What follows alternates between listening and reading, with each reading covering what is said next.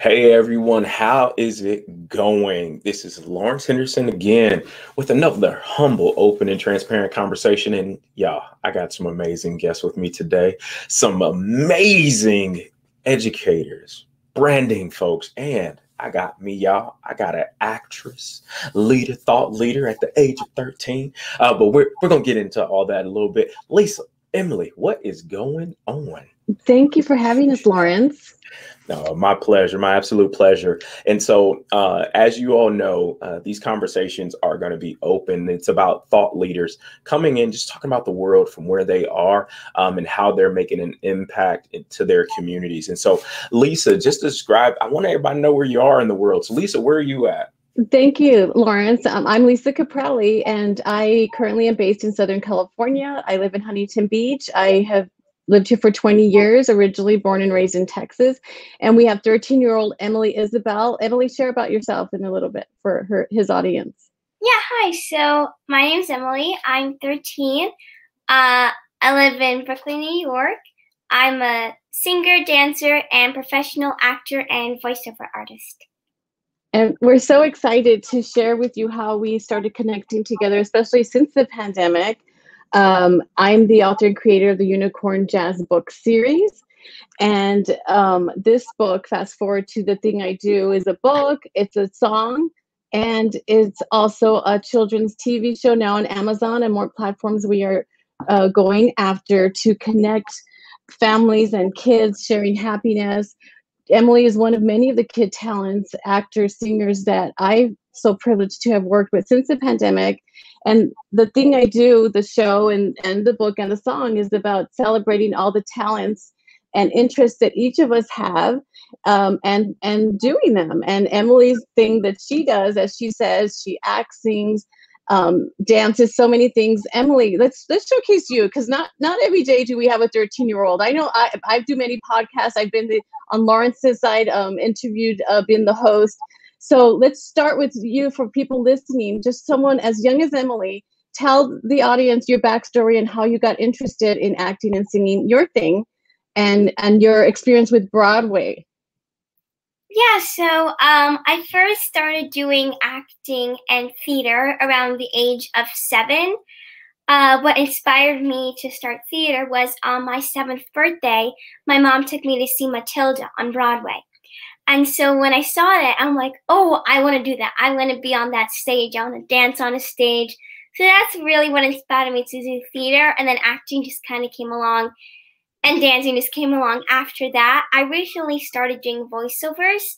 And I was in the Sound of Music National Tour as Brigida in the 2018 to 2019 run. So that was a lot of fun. We went to 91 cities, 32 states, and Canada. So we kind of just went around everywhere performing. A show every day. Sometimes we would have 2 shows a day. So that was a lot of fun. And then now that I'm doing more voiceover work, I'm starting to focus a lot more on that. And I'm currently the voice of a character on a new animated series coming out this fall. That is amazing. That's absolutely amazing. So kudos to you. You've done more but at the age of 13 than I did probably the first 25 years of my life. So congratulations. Yes, amazing. Yeah. So when you think about, Lisa, where you are today, I know you have that branding, that marketing leader background. What made you point yourself in the direction of creating opportunities and spaces for kindness, connecting with others? Yes, it's been really decades of coming into who I am, as many people can relate to. Sometimes when you're young, as young as Emily or younger, we're in grade school, we're being taught education and what are you going to do when you grow up? What's your career going to be? I mean, that's something that's pressing for us since the day, we start our school, really. And for me, going back into my childhood, I wish I could have had books and messages that we put out as a community, as I work with kid talent like Emily, asking her questions like, what are they teaching you in school? What are they not teaching you? How are you inspired by your family? Like her mom, Victoria, is a big motivation behind Emily and pushes her. And we all need someone who believes in us. And maybe it's a teacher, maybe it's a parent. As I often say to children, hey, maybe you believe in someone. We need that. So as you said earlier, I have a 27 plus year background in marketing and branding businesses to success. I'm so grateful I've got to work with over 150 CEOs and brands by now. And about in 2018, I published this book, Skip a Step, Imparting Wisdom for Young Entrepreneur Minds, and it comes with a workbook journal. And Skip a Step is about where I interviewed 13 different leaders and entrepreneurs about what makes for happiness, what makes for meaning, what would they tell their younger self, hence, what would you do to skip steps if you could at a younger age? And because by this time I learned trials and tribulations, things that I thought, wow, that could have been a shortcut if someone would have told me this early on, you know? So after creating Skip a Step and getting this book live, it was really a calling that I had to do what I love now. And so I stopped helping other businesses. I learned a lot and would not trade that for the world. And I created Unicorn Jazz that was going to be more than a children's brand series. I knew from the beginning the vision I had was going to be it encompassing different things, you know, incorporating music, songs that I immediately did that with the first book with the friendship song. Today, present day, I have 9 songs out on a children's album called Unicorn Jazz, The Thing I Do. So I think about making branding consistent. And since the pandemic and connecting with family and kids like Emily, Isabel, who actually went on me on virtual Zoom tours, doing author visits, and she read many of the books of the Unicorn Jazz. She's actually a professional singer, so guess who I want to sing? Emily. So she's I flew to New York in May, got to meet her and her family finally, which was so huge to me to actually meet all the people that help you on this path. And she recorded in her voice 3 songs, a haiku song, Baby, I Love You, and Rainbow. So Emily, I'm going to put you on the spot. Sing a little bit of the haiku song. Yeah, so the haiku song was actually more of a rap song to teach kids about what a haiku is. So the beginning of it kind of went like this. Haiku, what's a haiku? 575, say what? Haiku, what's a haiku?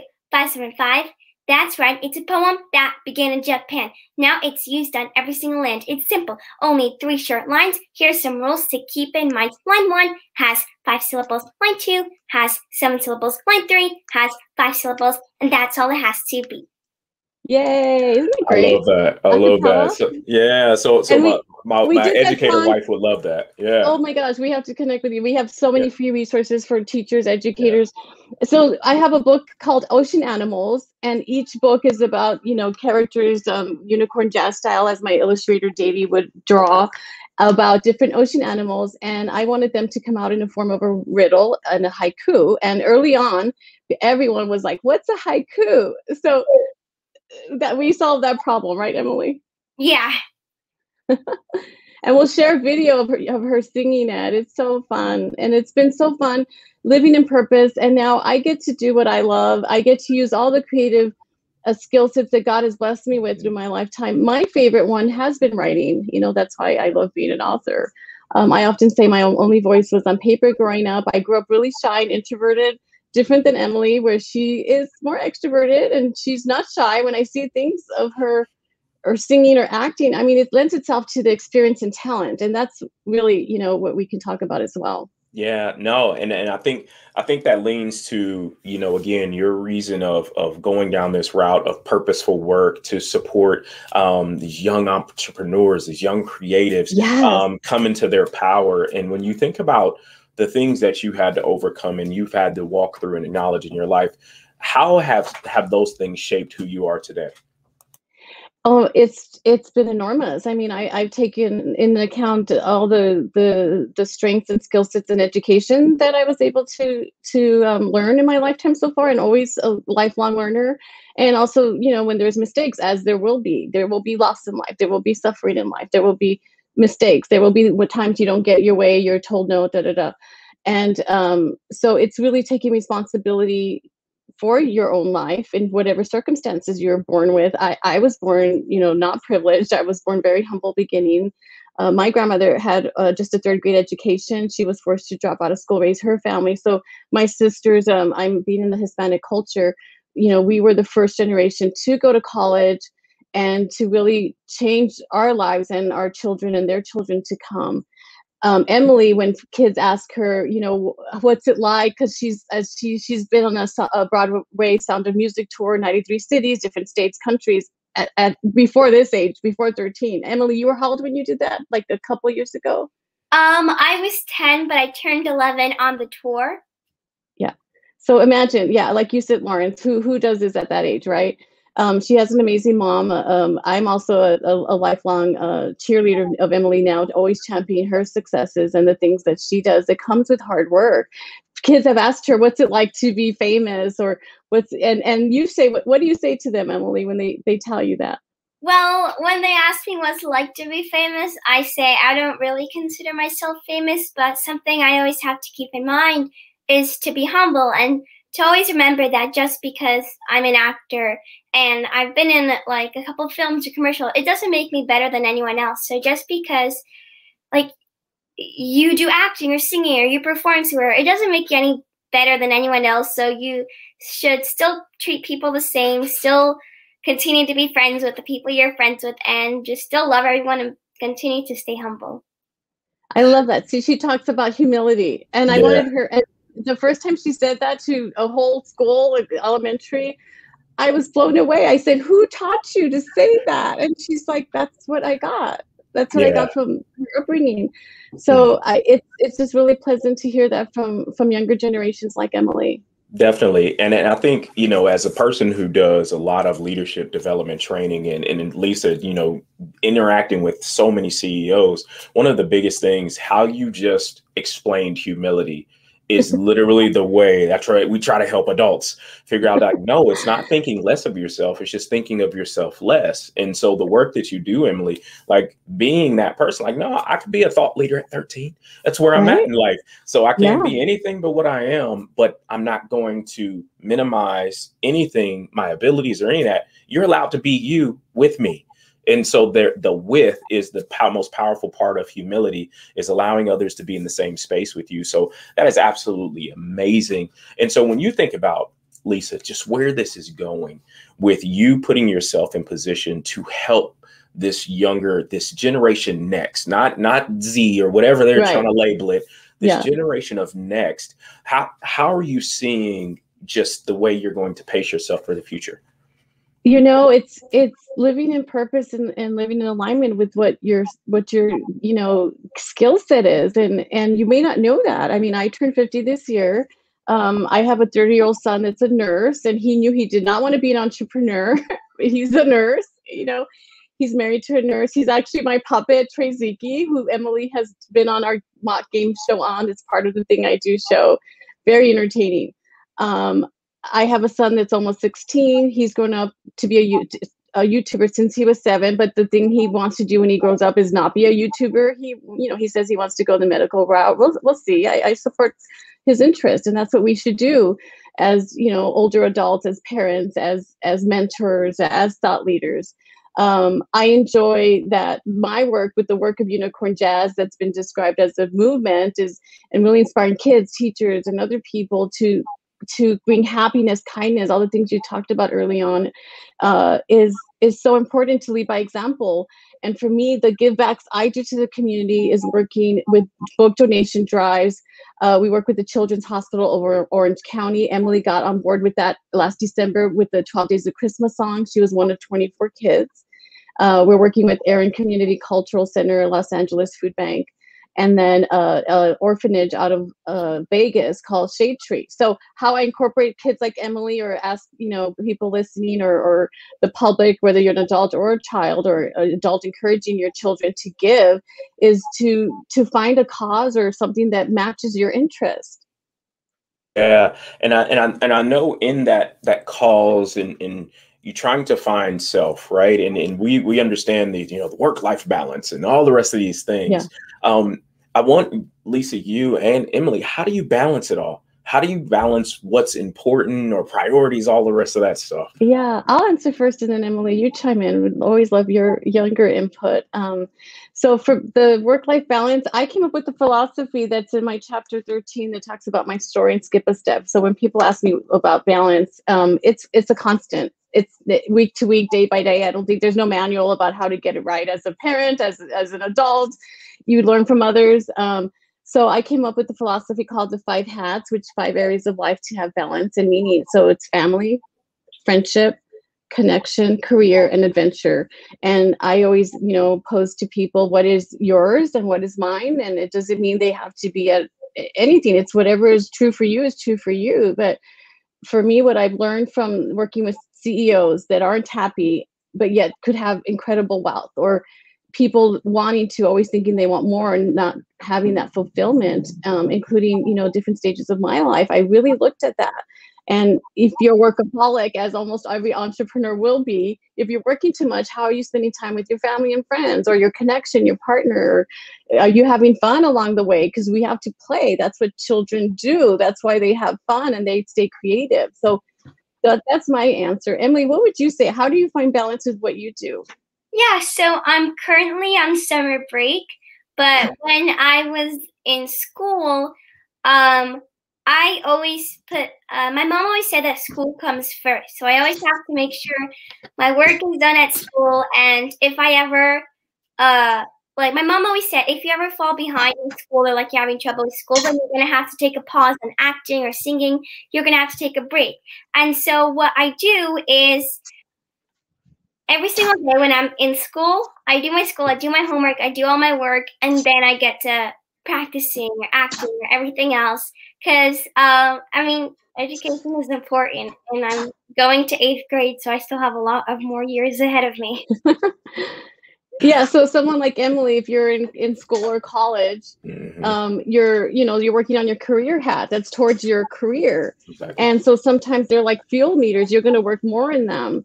And I've been an entrepreneur for 20 years now, and I've worked with many entrepreneurs. And really observing what worked, what didn't, and really realizing that other hats suffer, that's being out of balance. So it's a constant, as you'll see, Emily, it's a constant check-in with yourself. It's a check-in if your environment, your family, the people are aware of this.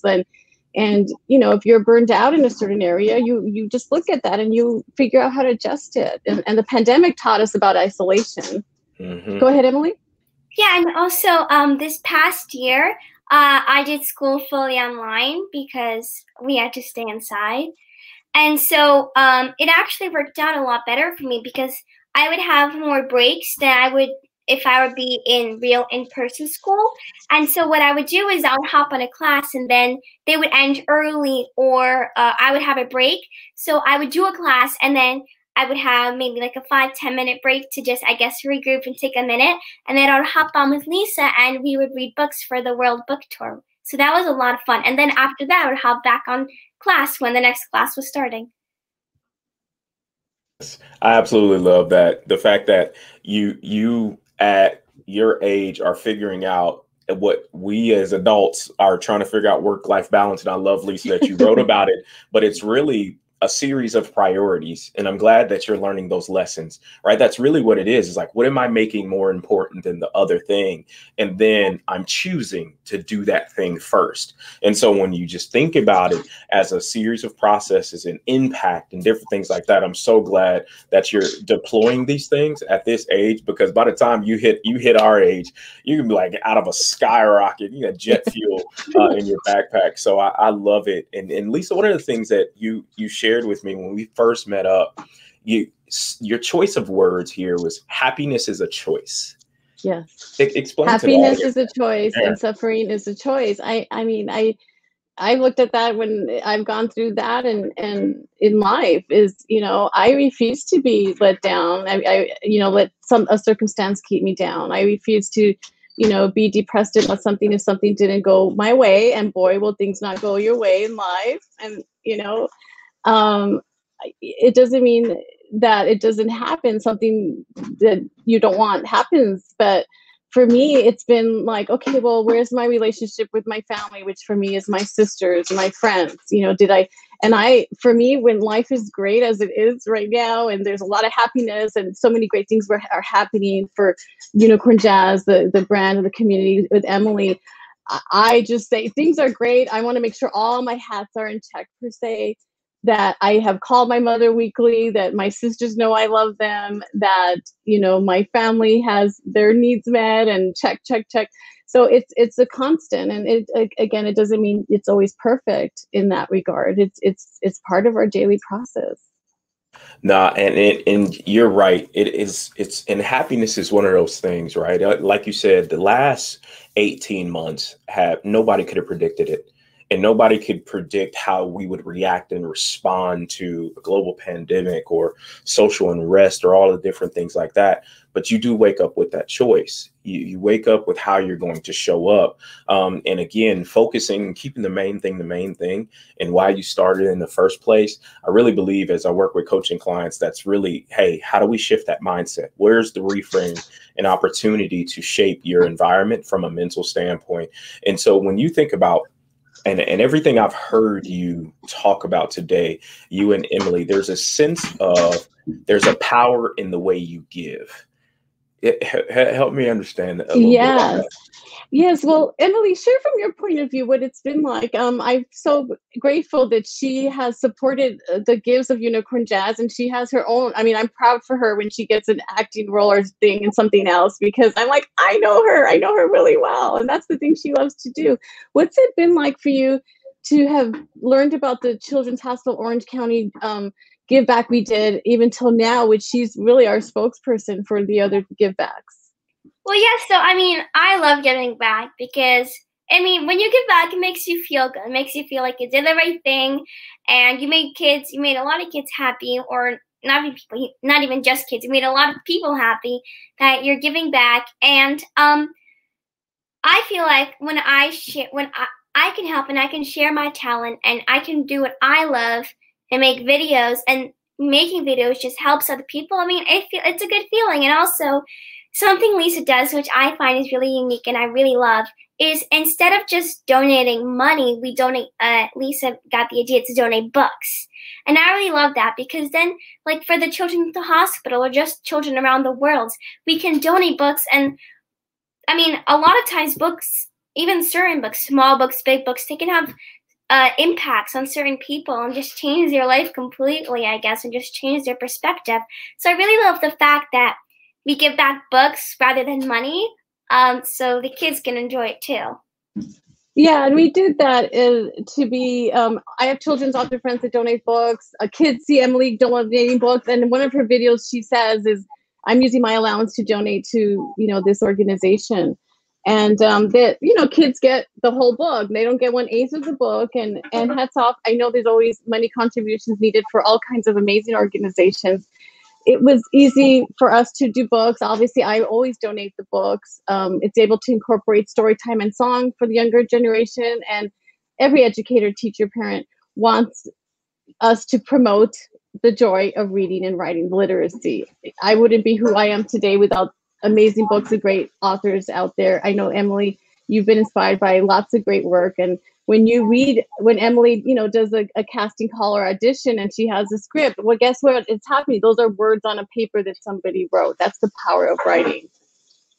Man, golly, Lisa. And again, I shouted out my wife, who's an amazing educator, particularly, in special education, and just how much, you don't know what someone needs access to, in the ripples, if they do get it or they don't. And so just giving people access to reading materials that they don't have to worry about going into their wallet or their purse about, but donating it, giving people access, that increasing understanding and competency and all those things. Again, setting the tone now as a child, so many ripples, so many effects that happen when that foundation is established from a knowledge and competence standpoint. So I'd say shout out to both of you all for leaning into those types of things and giving back to your communities. And so as a kind of a last question, I would ask you both, where do we go from here? Yes, if you'd like to be involved with more about all the great work we're doing for children, the next generation, or if you're an adult that has the time to help, we take it. You can go to unicornjazz.com. You can see the books. You can, if you type Unicorn Jazz and Emily Isabel, she's featured all over our social media. She's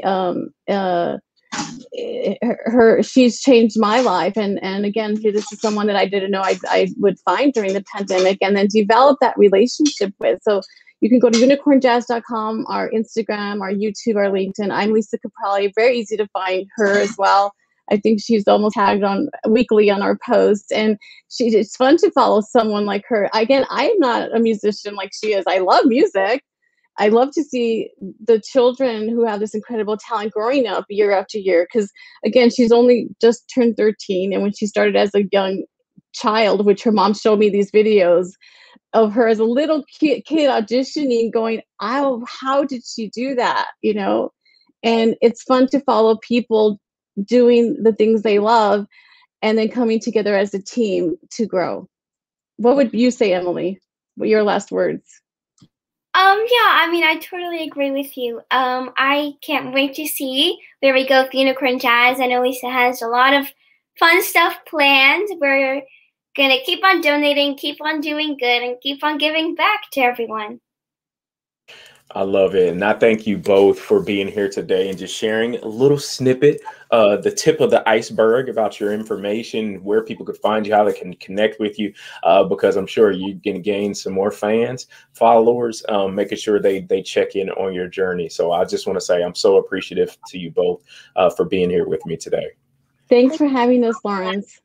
All right. So y'all, this was another Hot Takes. Thank you all for being present. Thank you all for engaging. And until next time, continue to be humble, open, and transparent. Be kind and be well.